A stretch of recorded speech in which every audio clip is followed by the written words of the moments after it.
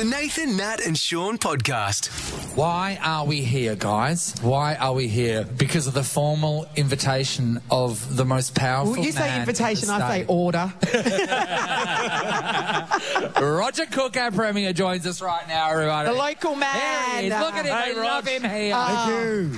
Look at Roger, him. this place is absolutely fantastic. When we came in this morning, having the Wellard right next to the train station that we're at here, the shopping centre, everything's new, it's shiny, it looks amazing. This is a great subdivision. I've been here for over 10 years now, living in Wellard. It's such a great community, part of the Kwinana community.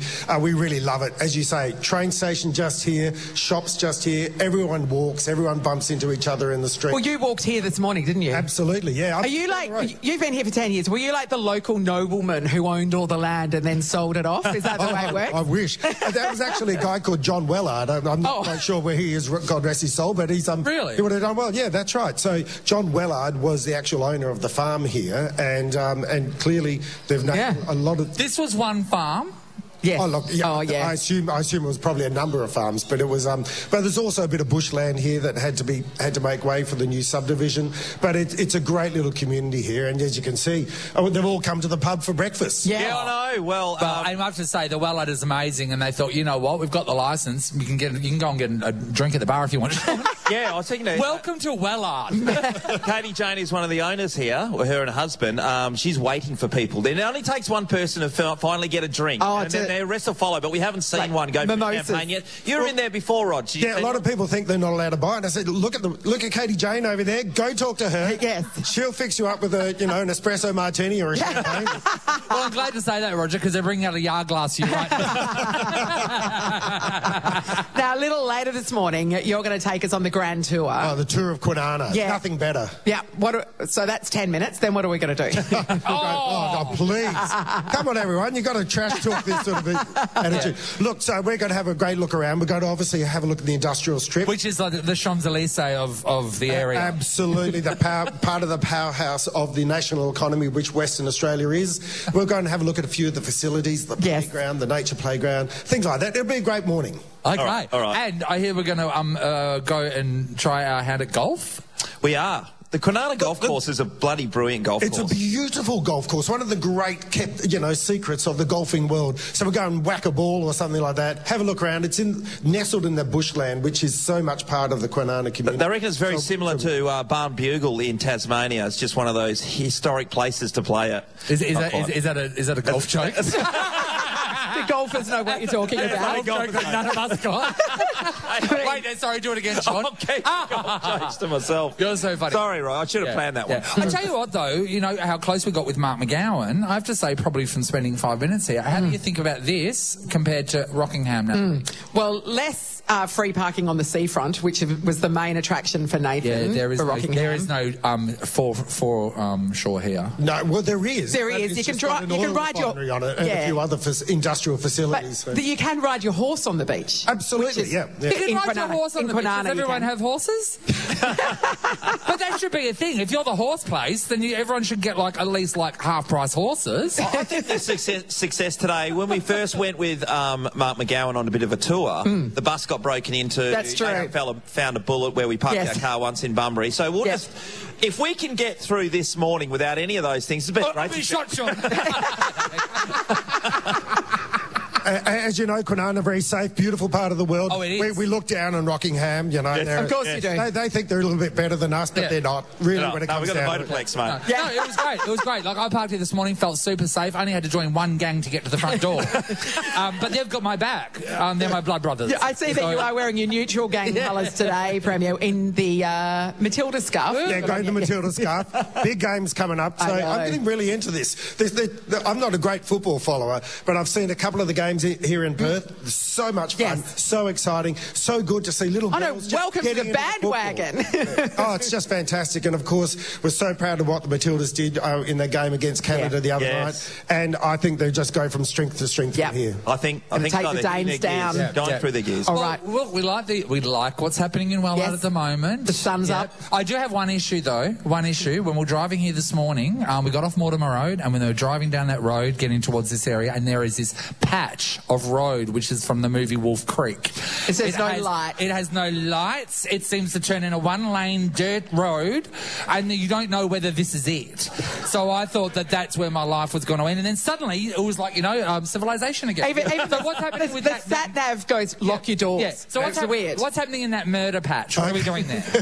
Well, ultimately that'll be a dual carriageway. We'll get there one day. Yeah. It's just it's coping at the moment. You want to get a hurry up on that, because there was a guy sharpening a knife at the end. Yeah. As I was driving past, just waiting. This is a growing community. This is almost peri-urban, but it's a great part of the world. We really love it down here. I love it. And I just want to survive. And it's a terrific community. New roads coming right. first. The Premier is going to show us around a little bit later this morning. You've got to go and do some premiering for a bit. I'm going to prepare for Kwinana-rama. Yes. Oh, Kwinana-rama, mate. Officially all happening. It's the new branding of your place, by the way. Yes, it's happening. You have no choice. This is the Nathan, Nat and Shaun podcast. It's really interesting when we go and do shows out with people, Natalie, because we are so used to the drive to work for us. So the drive to work for me, I mean, really, I can get there in 12 minutes. Yep. Mine's about 17. This morning it was 38 minutes to get here. And so we had to adjust your morning. Yes. You know, as anyone that has to drive a distance has to do. And you have to make sure that you bring everything with you. Well, the one thing that I like about going to an OB is we have so many staff. An OB is an outside broadcast. Oh, yes. That do all the heavy lifting. So I only have to get my backpack. Like you got your backpack there, Nath. You bring your iPad. But I just chuck in my gym gear and a bottle of water and away we go. So I've got nothing to think about. No. So Sam, who's our digital content producer, he does all the work that you see on our socials, all that sort of stuff. Very busy man, very important man. He came down this morning. Yep. So Sam, hello, where are you right now?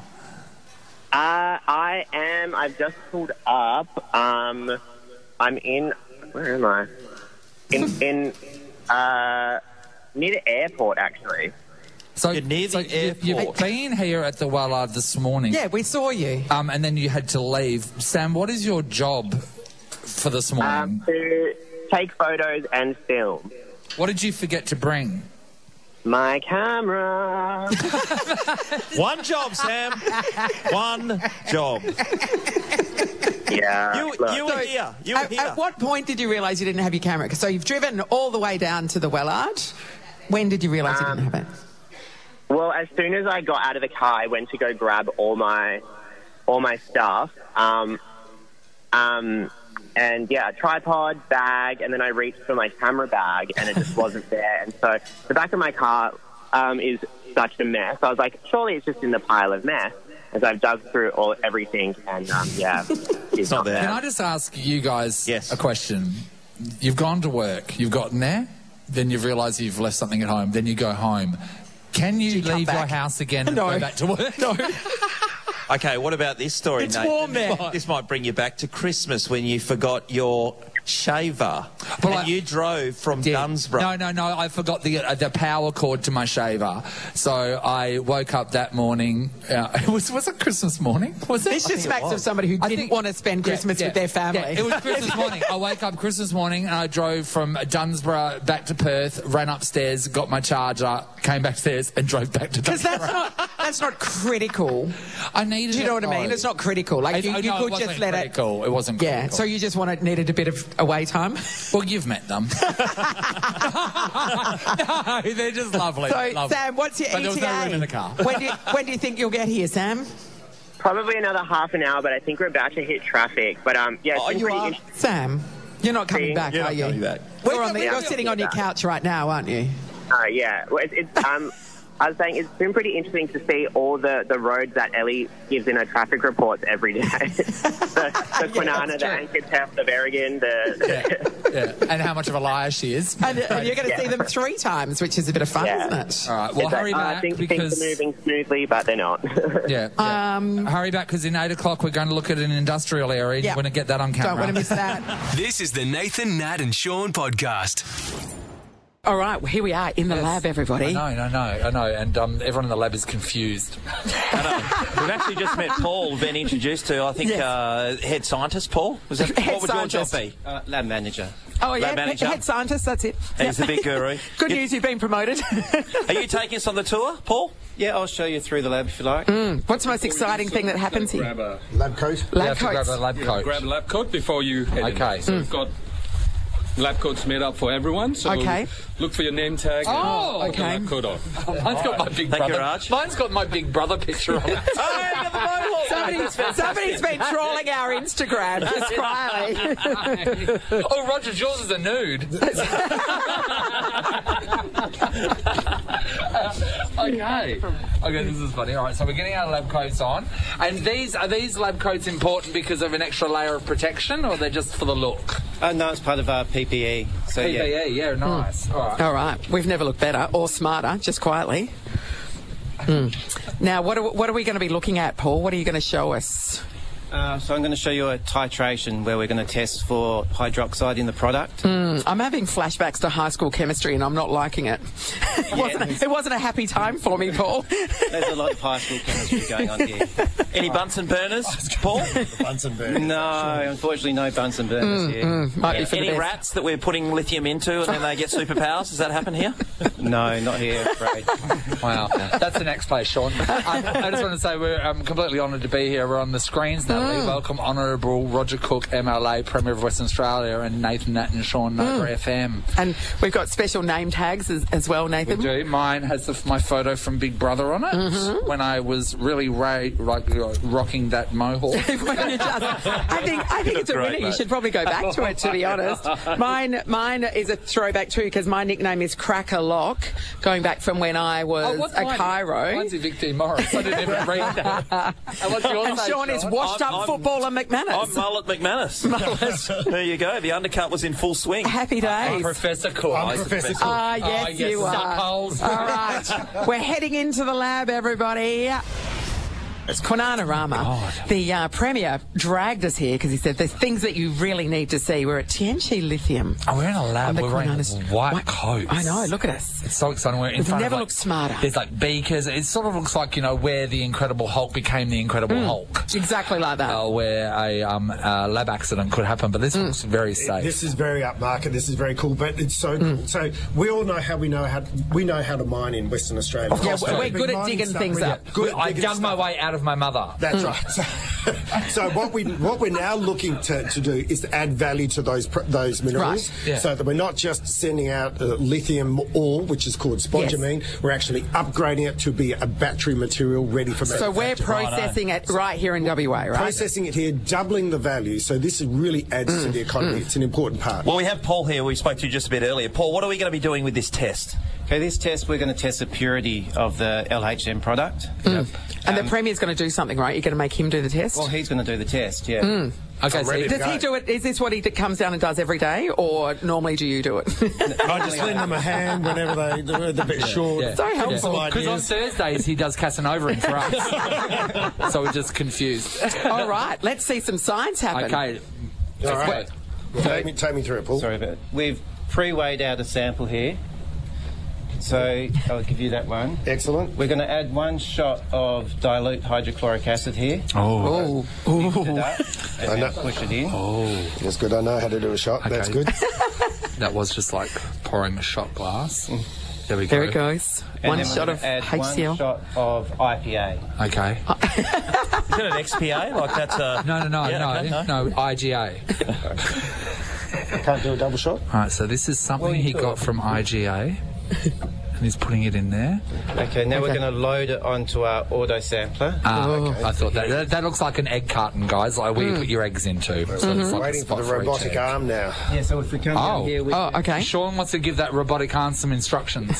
so using the mouse, we just click onto this button here to start the test off. All right. Roger Cookie's clicking with the mouse. Oh, my God, it's happening. And save, yes. Yep. Oh, wait, Save. now Yep, we're on now it's clicking Spotify. save. All right, so the Is it robot happening? will now pick up Oh, there goes the sample. robot now. Look at it go. The robot's roboting. Are you kidding me? This is everyone's worried about AI. Look at it. It looks friendly. It looks really helpful. There it goes. Okay, so here it is. It's Spinning going to get over. the thing that Roger grabbed. It's like a skill tester. It's like a skill tester, but this one actually grabs it. It's grabbing the little beaker thing. Here we go. And no fluffy toy at the end No. of it. but No. it's- Hey, Paul, just a question. Would it be quicker for you just to grab it? If I had time to stand here all day. So you're doing something else. Okay, I was going to say. Start off, then we can do another. It's not the fastest robot. cobalt I've ever seen, I'll be honest. So, Paul, we're testing the quality for what reason? So we want to make sure that it's on specification. There's a whole range of international standards that we must meet before it meets battery grade. So we're looking for battery grade lithium. Do we need to press continue there?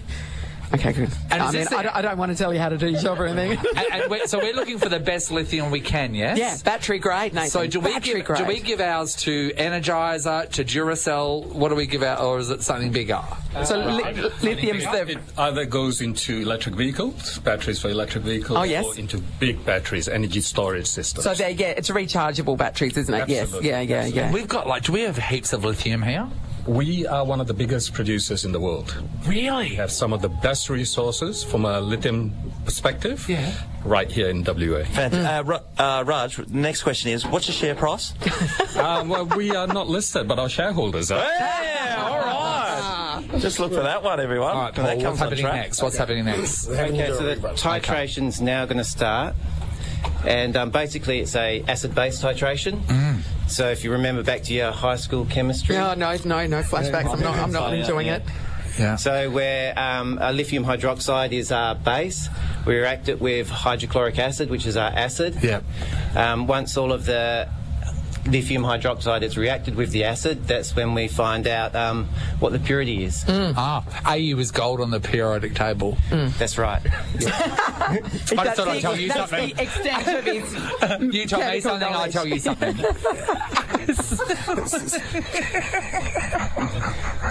How long before we know whether it's good enough? How long does it take?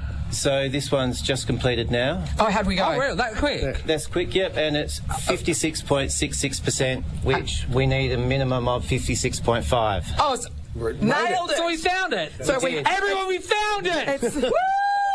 Batteries for all! Thank you so much, Paul. Well done, Roger. So what do we do now? We just pour it into a car? Now we just collect the money. I don't know. That's right.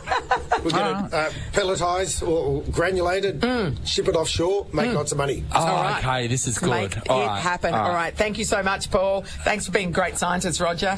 Thank you to Raj and GNG Lithium for having us this morning.